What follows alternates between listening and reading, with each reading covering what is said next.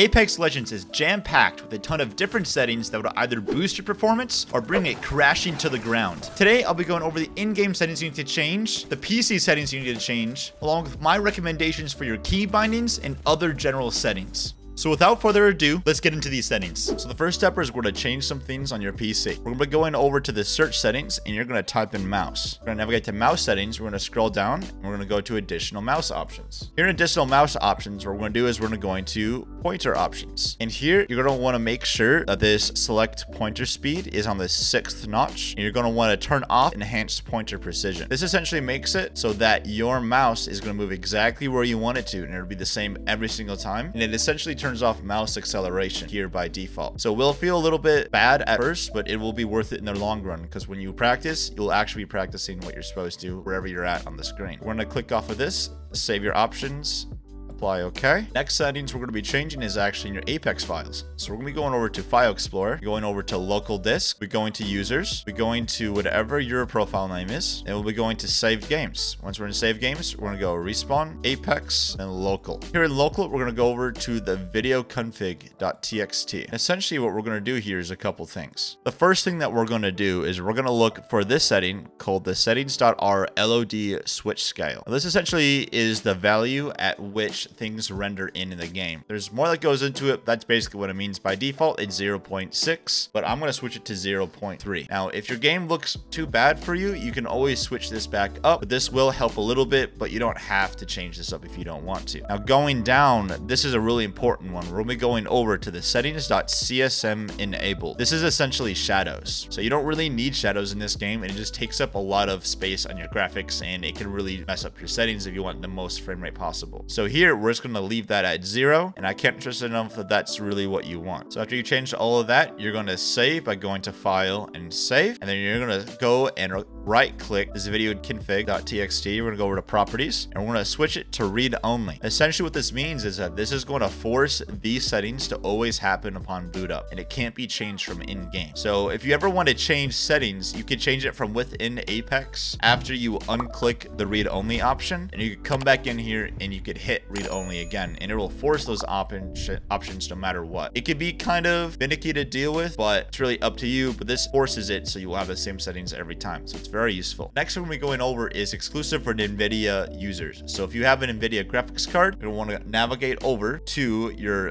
Nvidia settings. So here in the Nvidia control panel, you're going to want to do a couple things, but the biggest one being going to manage 3D settings. Then from here, going to your programs. You're going to select Apex Legends, so the R5 Apex.exe. You're going to want to copy the exact settings that I have down. So you're going to want to have XXAA for anti-aliasing on, off, it's going to be none, off. And then for the background applications max frame rate, you're going to have off. You're going to have CUDA GPUs as all, latency mode on, max frame rate off, multi-frame sampling AA off. You're going to select your graphics card here. For the power management mode, you're going to prefer maximum performance. For the refresh rate, you're going to select the highest available. Texture filtering, you're going to have on, negative LOD bias. You're going to have allow quality, high performance, trilinear optimization on, threaded optimization on, triple buffering off, vertical sync on. And you're going to basically turn off vertical sync once you're in Apex itself. And for the virtual reality pre-rendered frames, you're going to use global settings, which for me, I have it as 1. The next thing you want to go to is the change resolutions tab, and you're going to select your primary monitor. And here you're going to make sure that your monitor is using the proper resolution. And it's also using the proper refresh rate. Sometimes this will be lower than it actually is, but you're going to want to make sure that it's the highest refresh rate. And then for the color settings, this is just what I have: RGB full 8 BPC and the highest 32-bit. This is really up to you. That's going to be it for the Nvidia control panel. So now we're going to be going over the in-game settings. The interact prompt styles, there's really one big difference between compact and default, and that is the amount of text that shows up on the attachments and guns on the ground. With compact, it doesn't show a lot, and with default, it shows everything. So it can help you explain kind of what it all does and what everything is. So if you're a newer player, you might want that enabled, but if you're a more experienced player, I would suggest leaving it on compact so you can see better. Next is button hints, and all this really does is show the buttons that require for certain abilities. Like for my Valkyrie Q, it's just going to say that it is Q. So you can kind of see what my bindings are, and because of this, you can also see that I'm on PC, so I tend to leave it on. Next is for the crosshair damage feedback, and all that basically means is that whenever you shoot a target, it's that inner crosshair that shows inside when I hit fire here, or when you aim down sight. I tend to leave this on because it kind of helps me track targets when I'm shooting at them, and it's pretty good, but you can really switch that to whatever you want. The next setting is going to be damage numbers. For damage numbers, there's really a couple different styles. There's off, there's stacking, there's floating, and there's both. Now, stacking, all that means is that the damage numbers will combine into one number for all the combined damage. When it comes to floating, it'll be the individual damage numbers, just each by one, so it's kind of okay. It's not really the best. And then there's both.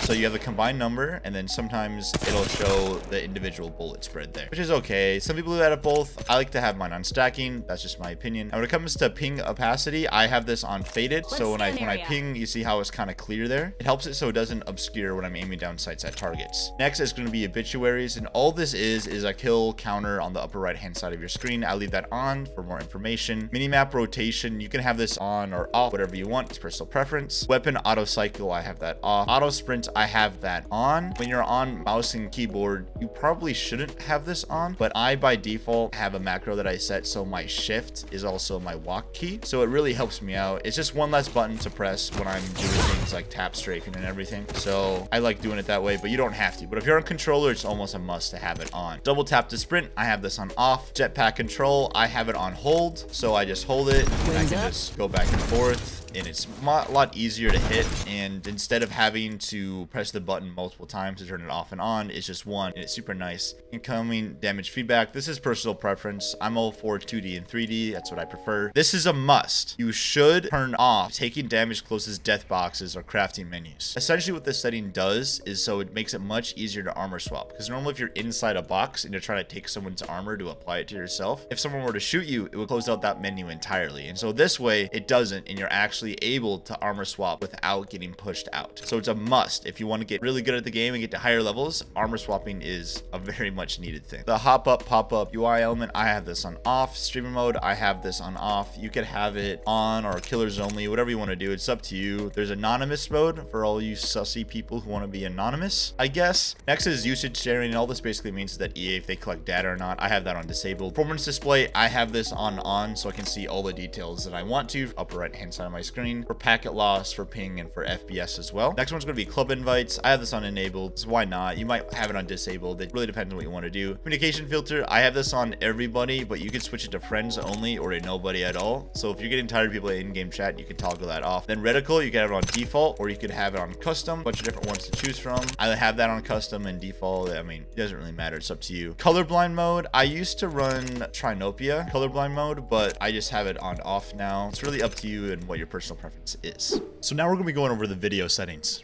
For display mode, you want this to be full screened at all times. If you want the best response time for your monitor to your equipment, then you want this to be on full screen and also to avoid tearing. Some people like it on windowed and borderless window, so because they tab out all the time, but please keep it on full screen if you want the best performance possible. For aspect ratio and resolution, this is really monitor dependent, but usually the native resolution is what you really want to have, unless you're planning on running stretch res, which if you want to do that, you can look up a video on how to play stretch res. I personally don't, but it's really up to you. For brightness, play whatever is good with your monitor. Certain monitors have different brightness levels, and it looks better depending on what your monitor actually looks like. I keep mine on my default 50 because I've adjusted my monitor accordingly to what it says I should and what looks best for my view personally. For field of view, there's really a bunch of ways that you can do this. By default, it comes in at 90, which to show you is like this, which is pretty zoomed in. And then what I play at is here at 110, which is a lot more zoomed out. Essentially what you're going to want to do is I recommend playing at the highest possible one that you can. So 110 being one of the best, but some controller players find it better to play on 104 or at 100, or for instance, if you're Shiv, he plays at 90 still, which is kind of crazy to me. And the biggest benefit to that being is that everything's a lot closer in and targets are better, and it's easier to see things at distance, but also kind of at close range. But the downside being that you can't really see things in your peripheral vision. And you just have much better clarity when this is at 110. So I recommend playing at 110 if you can. For FOV ability scaling, all this basically means, so if you're playing a character like Octane and you use stim shot, your FOV will actually increase and then also decrease over time. So as you see, when I pop the stim, it goes out, and as the time decreases on the stim, it goes in. This really throws off aiming, especially when you aim down sight. When you pop a stim, you see it zoomed in, and now it's zooming out again. That's super frustrating to me, honestly. And it also changes your sensitivity as well, so it just really throws you off, and I don't recommend using this at all, but it's up to you. I just don't think you should. When it comes to sprint view shake, all that basically is if your character shakes at all when they're running. I recommend it to be minimal because I don't like shaking. Next is going to be virtual sync. I have this on disabled. Now, if you have an Nvidia graphics card, I recommend having this on and on enabled plus boost. This essentially just reduces the system latency between all the components together, and it's a really good time. Now, for adaptive resolution FPS target, all this does is that it dynamically changes your settings during game, which can really mess up with your consistent FPS, especially if you don't already have an FPS limiter on, and it can really mess you up. I don't recommend using that, so I leave that at 0. Adaptive super sampling, that's disabled, that's not even on. Anti-aliasing, this is really up to you. It's just basically the detail on edges farther off. You can have it on or off. If you have it on, it'll take a slight decrease in your frame rate, but you'll be able to see things better at a farther range. For texture streaming budget, you can have this as high or as low as you want to, but this is just the overall clarity and view of the game. As I make content, I want this to be a little bit higher so I can see things better and so you guys can enjoy a game that doesn't look like an absolute potato. So here for texture filtering, I have that on bilinear. You can go higher or you could go lower. It just depends on your graphics card and how much frames you actually want. For ambient occlusion quality, I have this on disabled. Sun shadow coverage low, sun shadow detail low. Spot shadow detail I have on disabled. Volumetric lighting disabled. Dynamic spot shadows I have on disabled. You can have this on enabled if you want to. All that basically means is whether or not legends have shadows in the pre-game menu. So you can have that on. It doesn't really matter. Model detail, I have this on low, but you can have this on high if you want to, or on medium. It's just how clean the characters look, and if you don't know what characters look like, it might help you spot more details so you can identify them more. Effect details low, impact marks low, and ragdolls are on low. You want impact marks to not be on disabled because you do want to be able to see them. If something shoots you, so you can see what direction they're shooting at you from, by impact marks on walls and grenades and just things like that. And next for audio. For audio, master volume, it's up to you. Just make sure you have your mic in here. Push to talk or open mic, it's up to you. But if you have a terrible mic, there's stuff happening in the background all the time, please don't have it on open mic. It's super annoying. Next is gonna be the open mic threshold. That's just a value of if it's more sensitive or not. So that's really up to you and what you want to have happen. The incoming voice chat volume is just how much here, so you can lower that down if you want to. Next is gonna be for the sound effects, detail, the dialogue, the music, and the lobby music. I don't have music on. I don't really want it, so I have it off. I usually have my own in the background anyways. For dialogue volume, this is important for callouts that your characters automatically make. Now, there's a lot that are completely useless. You might not want to hear, but there might be some, like the characters calming when a third party comes and starts shooting at you. So you want that on so you can at least hear it, so you can take action for it. Now, when it comes to sound effects volume, this is literally everything else. This just needs to be higher than the dialogue volume. If I have it at 60 or if I have it at 100, it doesn't really matter too much, just because I just adjust it here on my controller for how loud my game is in general. So I mean, as long as it's at a decent ratio, it works. Now when it comes to sound and background, all this basically means is that if you have your game exit out and you're tabbed out and you're, let's say, on YouTube or you're looking something up, it allows you to hear the game still. So if you're about to drop in the ship, you can come back into the tab because you hear it. So you don't have to keep on asking your teammates, hey, are we dropping? You can just hear it. Next to is just off and off. It's personal preference. It's not really important. So finally, we'll be going over the mouse and keyboard settings. First step that you're going to want to do is to calculate your eDPI to see if your sensitivity is too low or it is too high. Easiest way to do this is to take your in-game mouse sensitivity to times it by your DPI, which can be found usually in your mouse settings, whatever program you're using. So for me, I have 750 DPI and I have a 1.8, which essentially means that if I times those two by each other, I get 1,350. Now the eDPI range that you want to shoot for is anywhere in between 800 and 1600 eDPI. But if you want more of a sweet spot and more exact calculation, anywhere between 900 and 1400 eDPI is really going to be the good sweet spot. But if you go anywhere outside of the 800 and 1600 eDPI range, you either be really slow on the sensitivity scaling or you be way too high. Now, there's always outliers to this on the pro scene, but I just recommend having a sensitivity within that range and sticking to it when you play. Now for the ADS mouse sensitivity, usually this is kept on 1. I have mine on 1.3, and honestly, I don't know how it got there. It just kind of was there one day, so I haven't really changed it. I probably should change it back, but I'm too scared to at this point. And you could also change that sensitivity for all the optics in the game if you really wanted to. I haven't messed around with this though, so it's really personal preference and what you want to do. Here for this next three, there's mouse acceleration, which I recommend leaving that on off.